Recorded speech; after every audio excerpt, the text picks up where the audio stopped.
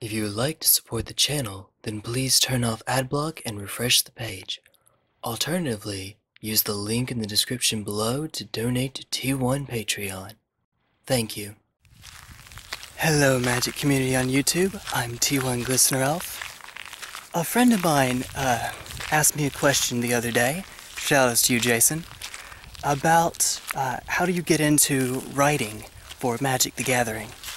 And my answer, I'm going to say, applies more or less to writing in general for websites, but I'm going to be talking in the context of Magic the Gathering. Now, I used to write for Dragonstar Hobby's website, and they have since taken down all of the articles that weren't written by one of the co-owners. But I think you can look on, how does that work with Google Cache, is that it?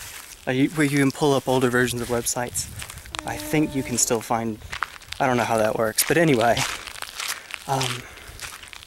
Yeah, so the way that I did it, to the extent that I did, is, there's, first of all, just ask if you can. That sounds kind of simple, and actually that should be one of the later steps, but sometimes, especially if you're already really plugged into your LGS, and they're looking for content for their website, then just ask and see if they will. You gotta start somewhere, right? The more typical, and that's usually one of the later steps, but if you can get writing for a game store, for an LGS, that makes it easier to write for larger websites and larger game stores and so on and so forth. The more typical route is start off with your own writing. If you have your own website or start your own blog, then get to writing on that. You're not going to be writing for any real money. Not really. You can put up some Google AdSense, some ads, and make some money through Google. Just the same way that anyone with their own website can. But other than that, you won't be making much. What you're doing essentially is you're writing out your resume, so that when you try to apply to, write for, I don't know, Gathering Magic or Channel Fireball or whatnot, they have a record of your previous writings, and they can look and see, okay, they make sure that their grammar is good, and they make some good points about the game, and this lines up with what the pros think, so they must be onto something, or this is radically different, I wonder why. Whatever the case may be, they have something, they don't just have to take your word for it. The next thing is definitely make sure that, at the very least, you have someone proofread your work. If not, then look through a program like Grammarly and make sure that they proof everything that you write. That's a good service. I don't write nearly as much as I used to, but I still like to use a service like that.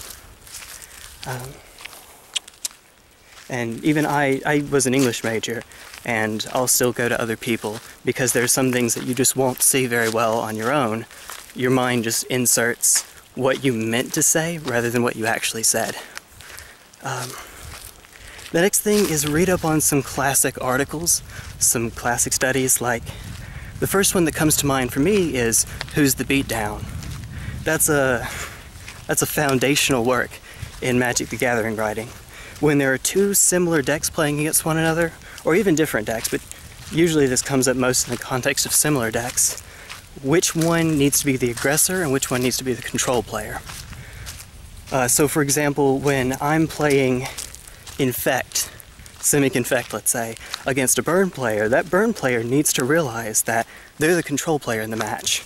Their job is to keep me off of what few creatures I do have and make sure that I can't stick anything. And if they do, if they can do that job well, it doesn't matter. The gates are now open for them. They'll win eventually. They're inevitable.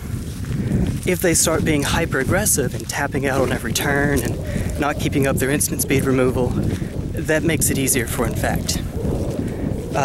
Likewise, in a red mirror where one player is a burn player and the other is red deck wins, a not so burn spell oriented strategy, well then it changes a little bit.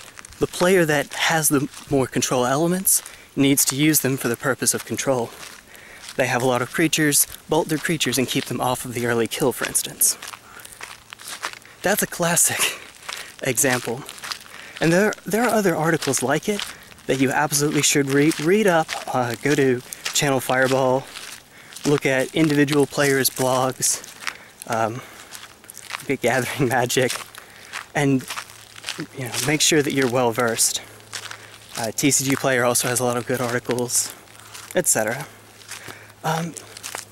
If you're like me and you don't write as much, but you vlog, you do videos like these, make sure that you craft those as best as you can as if you were writing.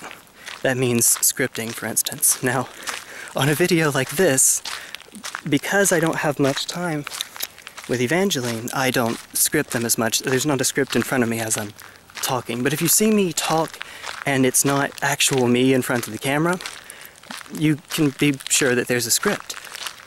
Because I don't want to make mistakes, I don't want long pauses, I don't want to say a lot. You get the idea. Try to speak as if you're writing. Try to be that professional. One advantage to what I do is that I have a few connections, not many, I'm not that big, but I have a few connections with pro or semi-pro players, or just other, I don't want influencers, I guess, in the Magic the Gathering community. So there's no way to say this without. Okay, I'll give this one because this is actually on my channel already. Travis Wu.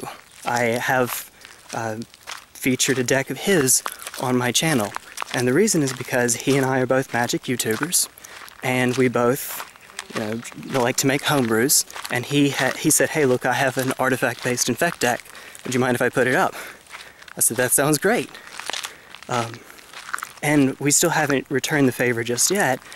I hope to, before too long, get a deck of mine on his channel, but that sort of connection, sometimes they occur just naturally. You'll just happen to find each other's channel, comment, and they'll respond to you, and it goes from there.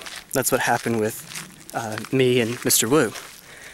Mr. Wu, I'm not sure he would take to that too well, but no, much respect, man, much love. Love you, dude.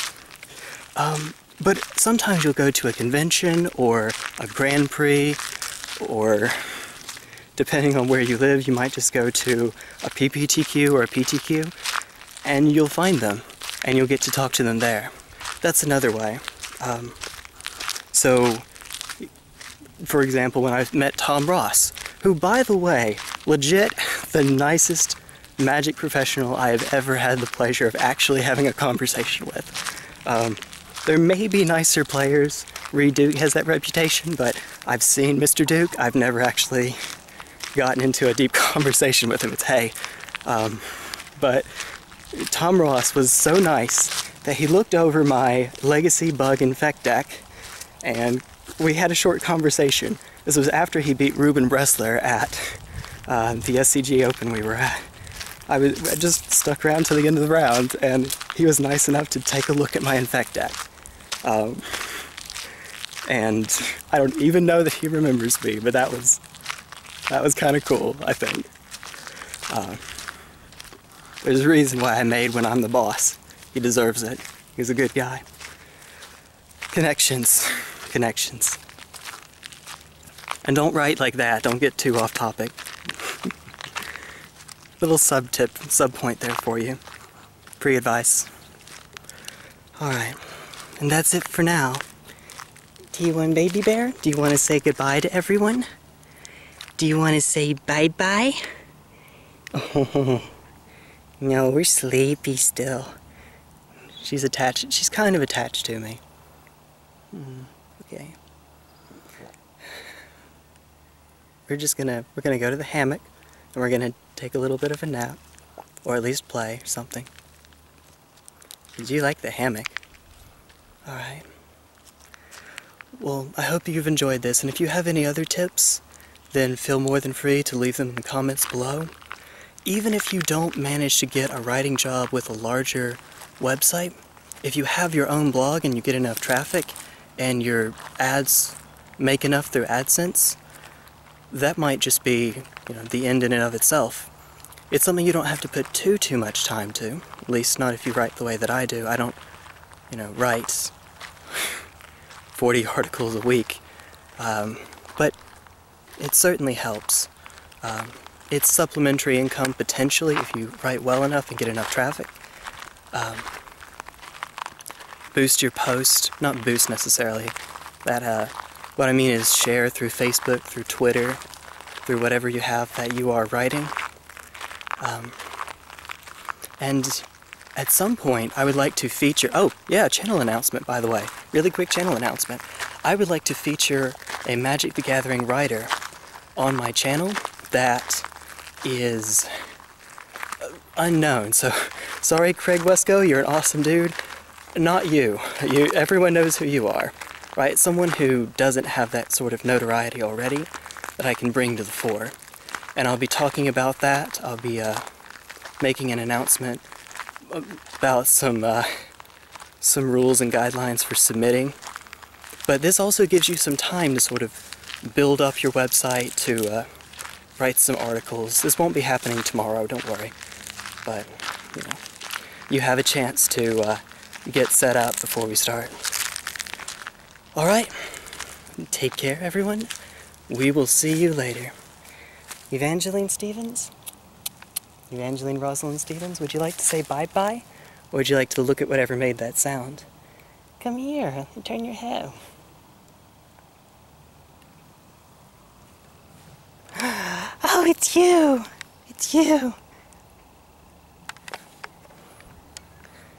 Say bye-bye.